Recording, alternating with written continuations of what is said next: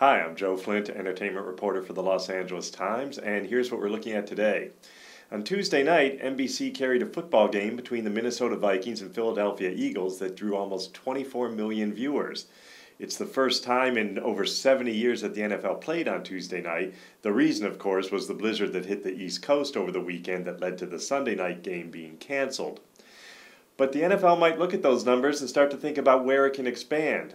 The league, as you've probably heard, wants to extend the regular season from 16 games to 18 games, and if it does so, that will also create room for yet another TV package.